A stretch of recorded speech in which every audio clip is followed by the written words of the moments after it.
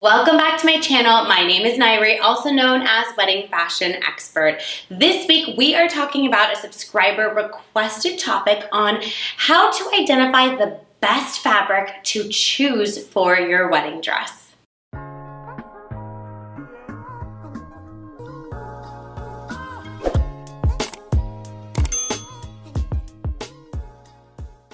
Before we dive into this week's topic, please be sure to subscribe to my channel, give this video a thumbs up, leave me a comment below, let me know if there's a particular topic you'd like me to create a video on. I am here for you, guiding you along the way leading up to your special day. For those of you that are new to my channel, welcome. I am so honored that you have found me. I am, of course, a wedding fashion expert, stylist, buyer, wears so many different hats here at Lovella Bridal, located in Los Angeles, California. For daily content, please be sure to follow us on Instagram at Lovella Bridal, at Lovella Plus, and at Wedding Fashion Expert. And be sure to hit that follow button on TikTok at Lovella Bridal and at Wedding Fashion Expert. I am, of course, here in Lovella Bridal. I am wearing an Inesti Santo dress. This silk beauty is absolutely gorgeous. I started with this because if we're talking about what fabrics you should choose for wedding day, the first thing I want to talk about is oftentimes people want to match the fabric or the style of wedding dress with the time of year, the theme of the wedding, or your venue.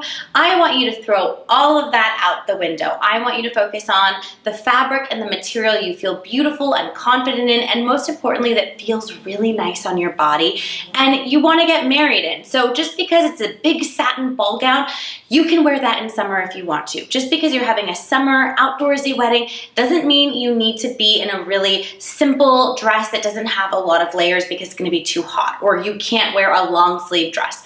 You can wear whatever you want, whenever you want, however you want. This is your day and your choice. It's up to you with what you want to marry your person in. I wanted to touch on fabrics and styles of dresses that could be less forgiving. So a dress like this that is silk, it is not going to be very forgiving. The tighter you pull, you're going to see underwear lines, you're going to see hip, you're going to see some thigh.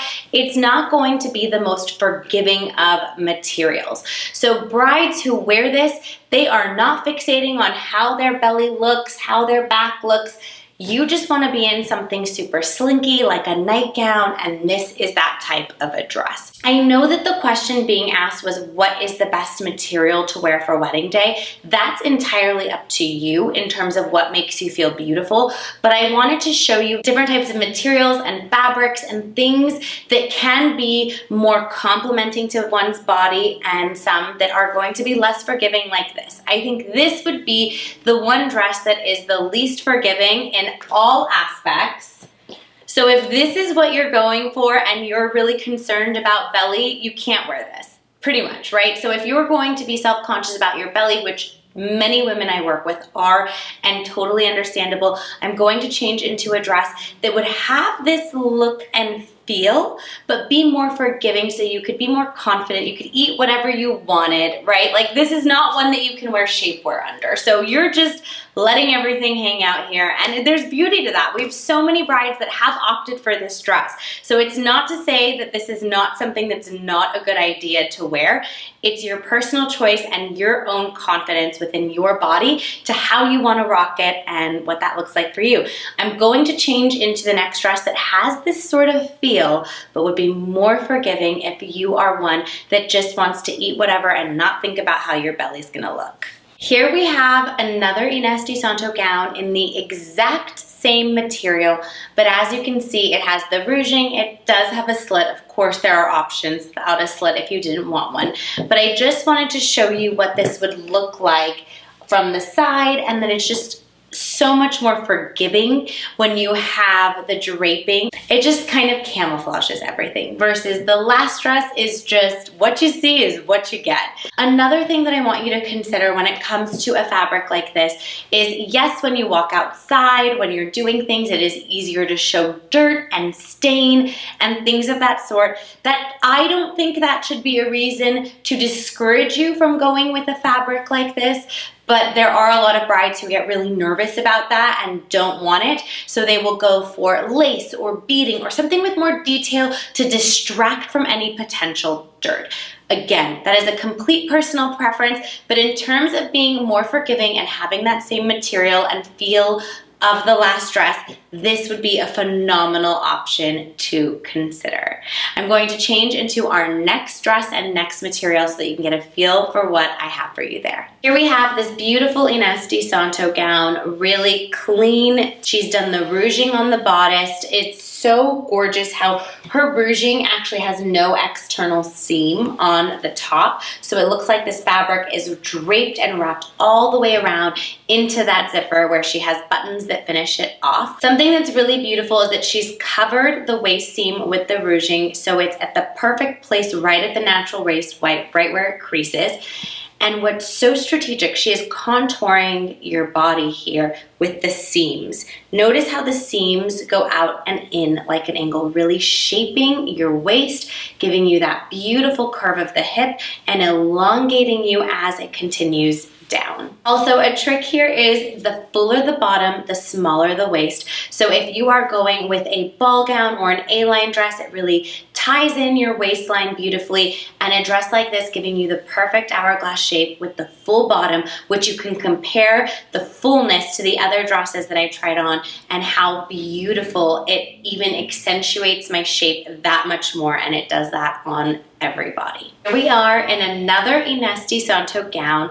In the last gown, we talked about the contouring of the seams and the fullness of the bottom, and we've already done all the clean dresses. I'm particularly choosing fitted dresses to showcase for you because that is the least forgiving in terms of silhouette and shape. So when you're thinking about different fabrics to select, it really comes down to first you pick the shape of gown that you want, and then from there you're able to identify the fabrics that you like and don't like. So the first things first when you're picking your dress is pick the shape that you love your body in. Now, when it comes to a dress like this, a few things to consider when it comes to the material is this is a beaded lace. It has a little bit of sequins. It's not anything like the bright stones that you could see with that has sparkle. It's more of like a sequence that's within the lace that has a little bit more of a shimmer is what I would call it. You definitely feel it on your arms. So this is a material that you are maybe gonna get a little bit of chafing. It could happen, it could not happen. I have more sensitive skin and I have felt that before on evening gowns. So if that's something that's gonna bother you, pick a material that is comfortable for you to wear. This doesn't bother me. It's super, super mild, but it is there. And of course, the more beading you go, the more potential it has to be a little bit more rough on your arm. Something to consider. Not a deal breaker unless it is specifically a deal breaker for you. I still opt for sparkly dresses that irritate my skin because one of my favorite colors is sparkle. That being said, here is a gorgeous lace dress. I love the fact that the lace is being used to cover the seams. So there would be a seam right here. They've covered it with the lace, really making it a seamless look. Same with the skirt, so you don't have any lines or any interruption of that sort. Ines de Santo is definitely a master of using structure and lace and patterns to contour your body and really accentuate it. She even does it in ball gowns.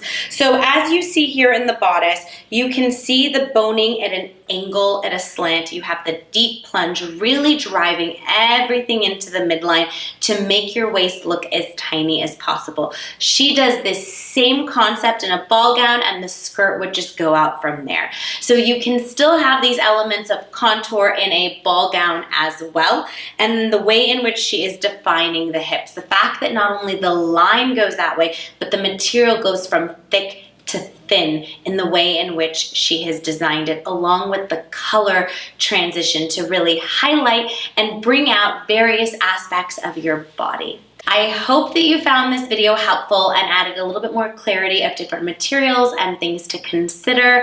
I'm so excited to see what you end up with. Drop me a comment below. Let me know how this video helped you and what you landed on for your wedding dress.